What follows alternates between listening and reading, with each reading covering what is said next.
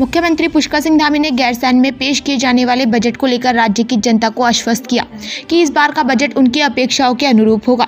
इस बजट में stake holder से लेकर विशेषज्ञों तक के सुझाव शामिल किए गए और राज्य सरकार ने जो अपना लक्ष्य निर्धारित किया कि राज्य की जीएसडीपी को बढ़ाया जाए, तो उसे बढ़ाने का काम धामी सरकार की तरफ से किया जाए। सीएम पुष्कर सिंह धामी ने कहा कि बजट के जरिए राज्य के विकास को आगे बढ़ाने का काम किया जाएगा और जनहित की योजनाओं को विराट रूप देने का काम किया जाएगा। भी आए होंगे और तैयारी भी लगातार चल रही है।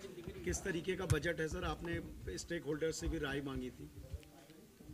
बजट इस बार का हमारा आजीविका पर, रोजगार पर, मुख्य रूप से मातृशक्ति और नौजवानों के लिए, उनके हितों के लिए और उनको आगे बढ़ाने के लिए उस पर केंद्रित रहेगा।